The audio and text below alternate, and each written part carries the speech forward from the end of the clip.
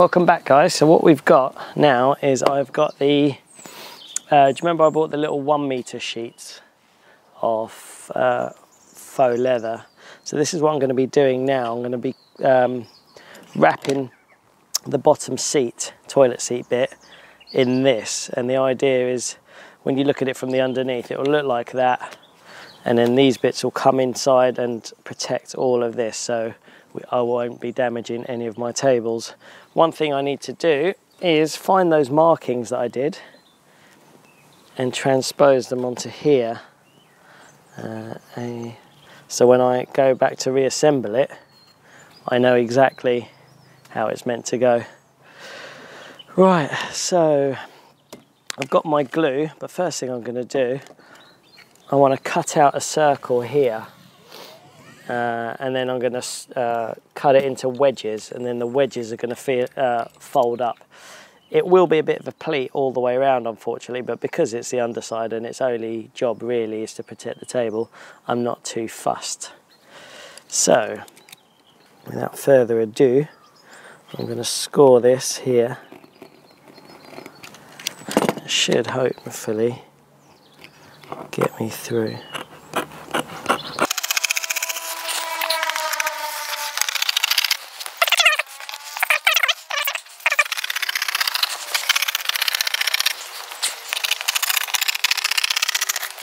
Right, now that that's there, I'm going to leave that there just to catch any overspill of the glue. And I'm just going to cut this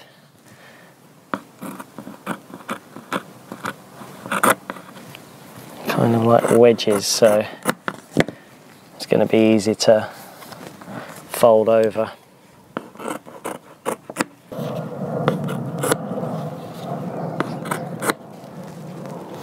Alright, so this says shake well, and then it says for best results apply to both surfaces. So what I'm going to do, I'm going to take this board off, spray the fabric, spray the board, then put the board back on. It's just like carpet glue, it looks like.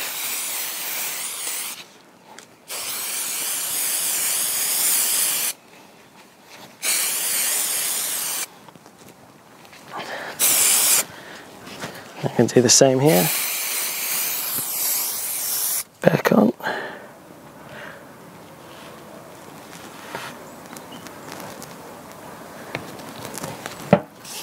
Press down. And I'm just going to go around and fold these back up. Let's get rid of this.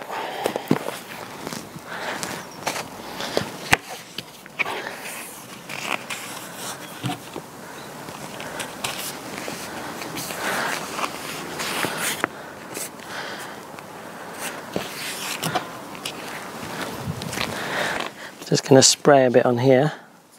Well, let's actually cut it first so it's realistic.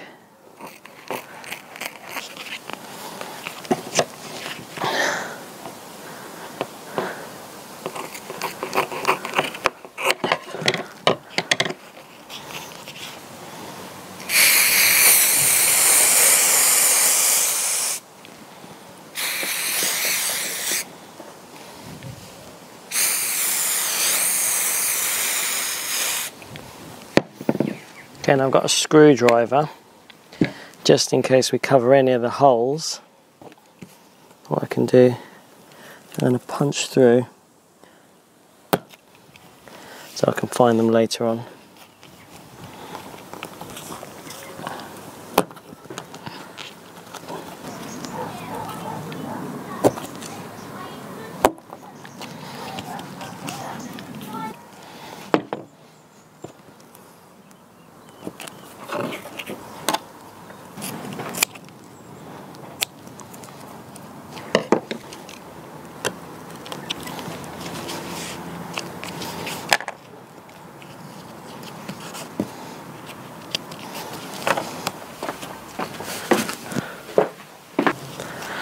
Right, should we have a look at that? It's a little bit sticky there, but oh, that is the underside.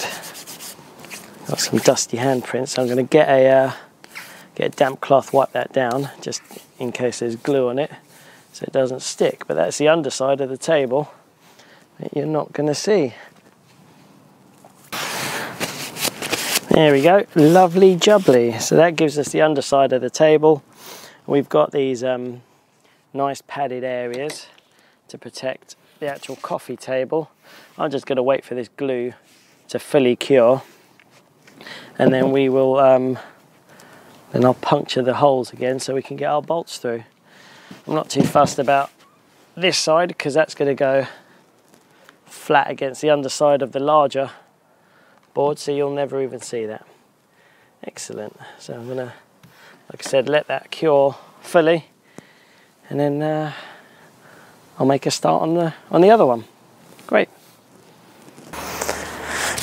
Right, now that I've covered these, I'm going to put these to one side. They're kind of looking pretty decent. The back is looking a bit messy, but that's fine because you're never actually going to see them because they're going to be sandwiched against these larger boards. If you're not happy with the finish on the corners there, I'll show you how we can hide those at the end by putting some wooden trim around it if you really want.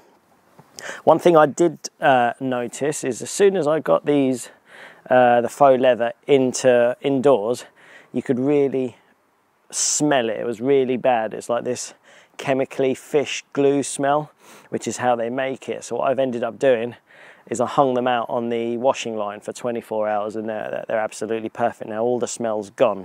So that's just something to be aware of.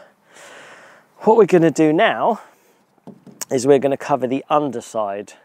I've been racking my brain about the best way to kind of do this next stage, and the way that I've kind of got it around in my head. You might have some better suggestions. If do, feel free to drop us some comments. But I'm going to glue the underside down, just the underside, and when that's dry we're going to flip it up, put the bolts in, and then put the tabletop protector to give it the nice cushion, and then glue the top on. One thing we have to do is we have to transpose our markings because we're going to be covering this bottom side, so we know which way the two boards will screw together. And then obviously once we cover it in the leather, what I'll do is I'll put some post-it notes on it just temporarily so we know. So I'm going to use the bottom board as my work table. You can do this if you want, you don't have to. You might have a better work table than I do. So we're going to cover this one first.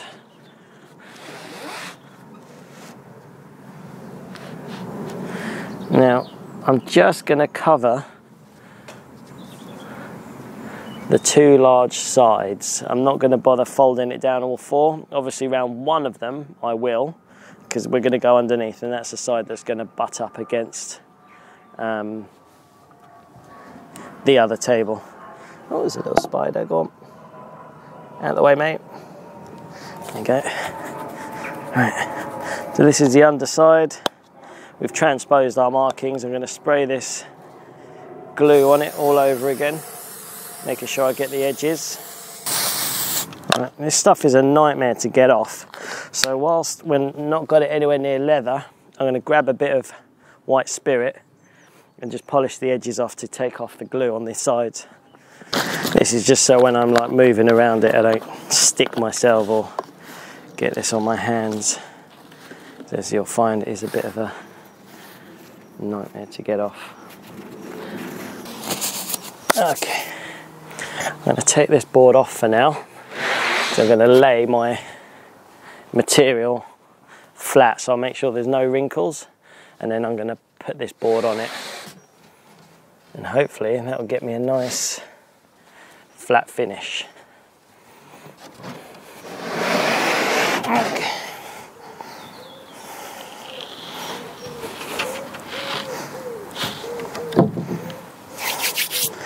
I'll take one of my sheets.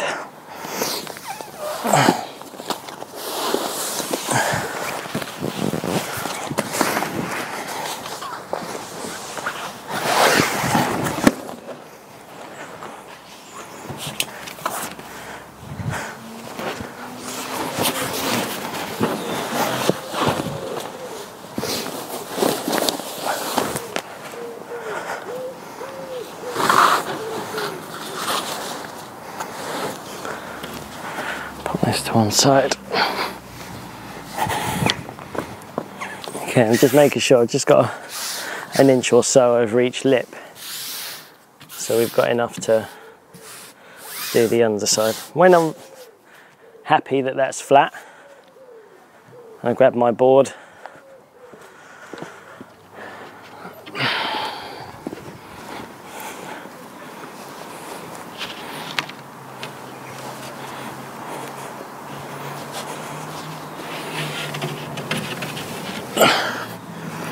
So you can see my back here, but I'm going to line this up.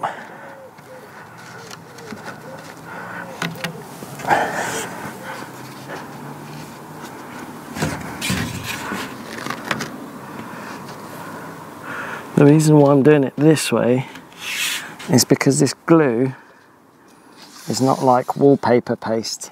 Like there's no, you can't move it once it's on. So I kind of want to make sure that I get it down in one go.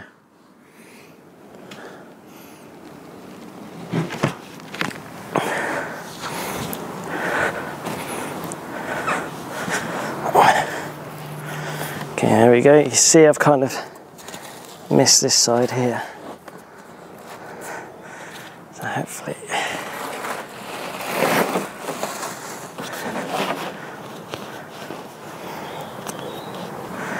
just gonna have just a quick peek, make sure there's no wrinkles.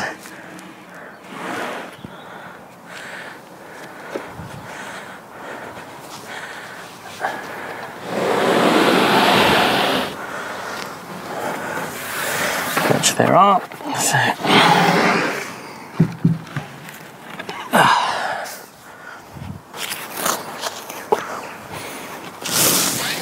Let's try that again.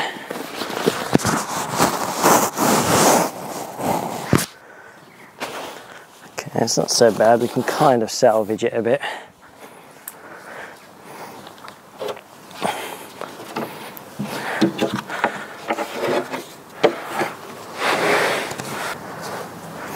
It's losing its tackiness, so spray it again.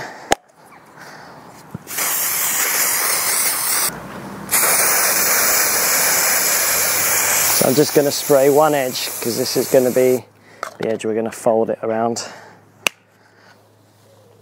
Okay, let's try that again.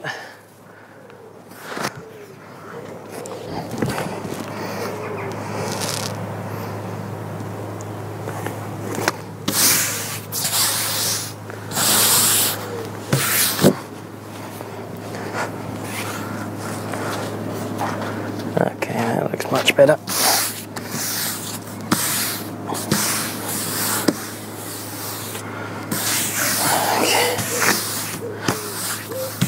So I'm just going to spread it out, get all the air bubbles out. Go this way. Remember, obviously we've not glued it on the underside, so we're going to have a bit of play if you need to move some of the bubbles this way.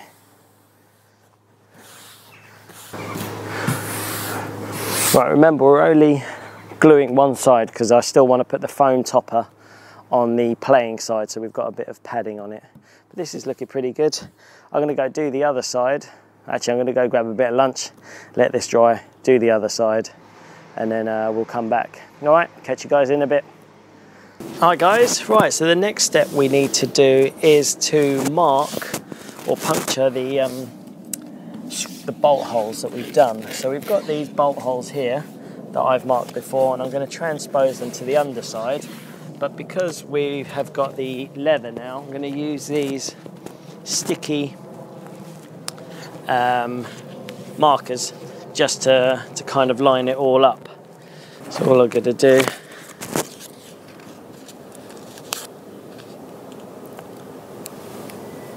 is get one.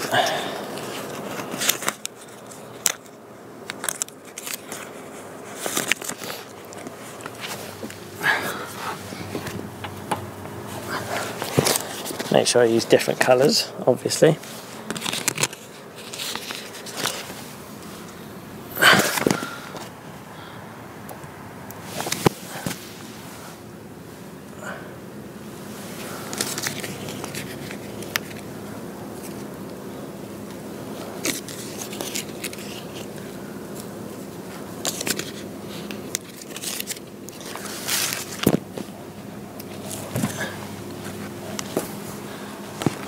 Okay, now that that's done, get my drill from before, and I'm just going to puncture these holes again now that we've got the leather through. Okay, I'm just holding around the leather so it doesn't pull away from the board.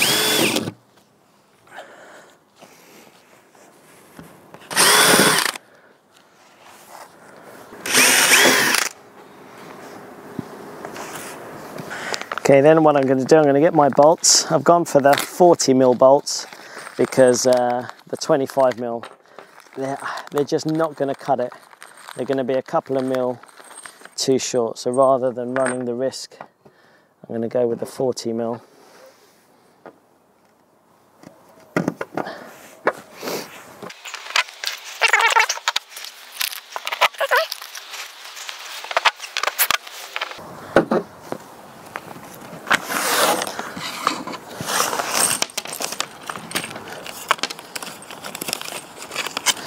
Right, now that the bolts are through, I'm going to put this on its side and bolt on the underside.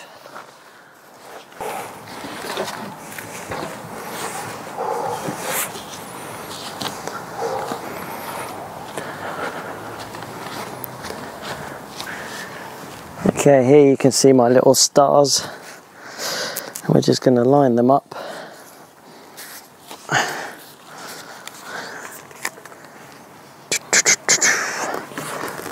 Like that,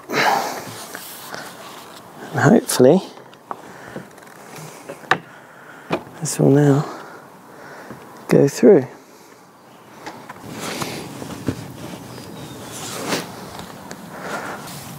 Okay, now that that's done, I'm going to pop this back, just making sure the bolts are still flush on the top side. I'm going to neaten this out.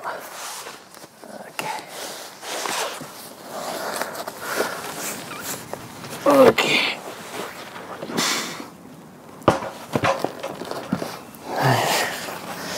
So, just make sure these bolts are still flush.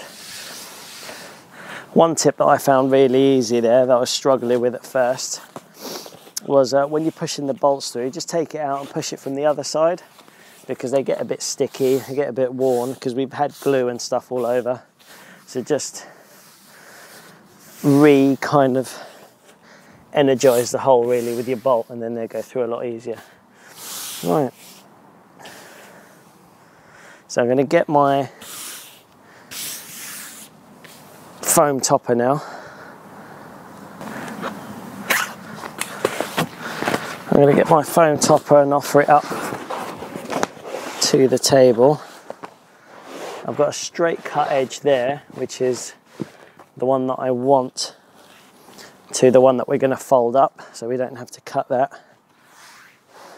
And then everything else just overlaps, and what we'll do is we'll go around and cut it with a knife once it's applied. And I got a fresh can of adhesive, so I'm going to start with one end.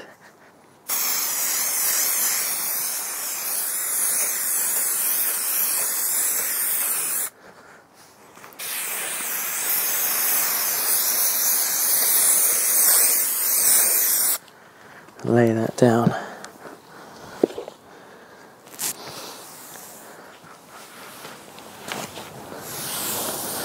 I'm rushing because the light's going, and I don't know how much you guys can actually see. It's not too bad working in, but I don't know what the camera's picking up. All right.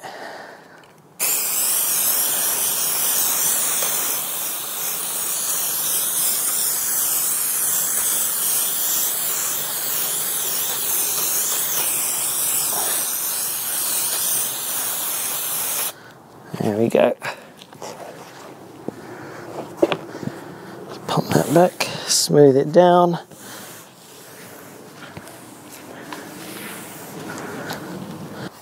Now that that's on, I'll take a sharp knife and I'm just going to cut along the edge here all the way down.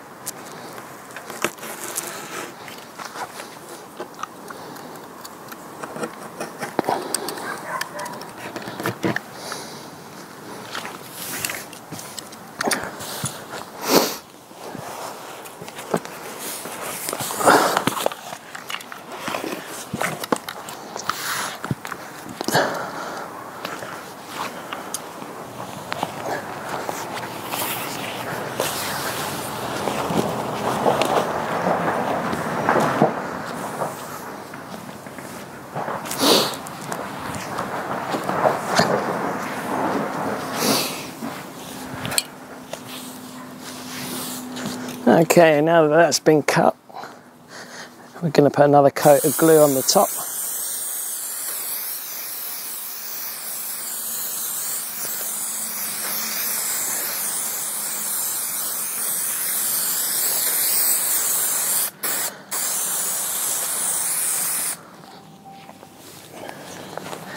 And we're going to pull this sheet over.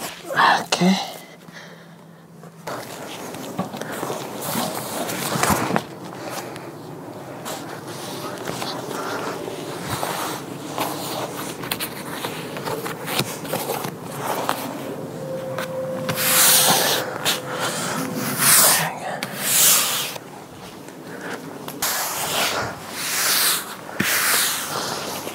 Right.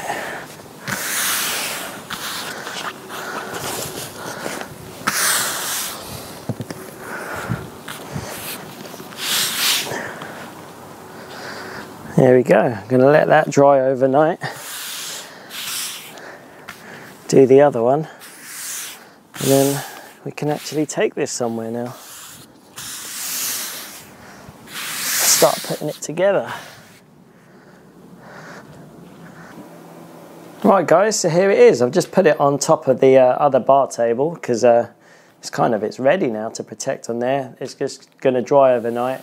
And then the next step, on the next episode, I'm going to think about how to finish these edges so they don't come apart and how they still look neat. We'll probably might involve a nail gun and maybe putting on our battens. But yeah, this is half the table. I've got the other half to do, but you can see it's going to be a wonderful looking table to play on. It's got a bit of jog here, but that's just the floor. So what is any bar stool without any beer coasters underneath them? So we can level all that out later. But yeah, thanks for watching. Next time we're going to be finishing the edges, okay? And then we can start adding all the fun bits. So yeah, see you on the next one. Thank you very much.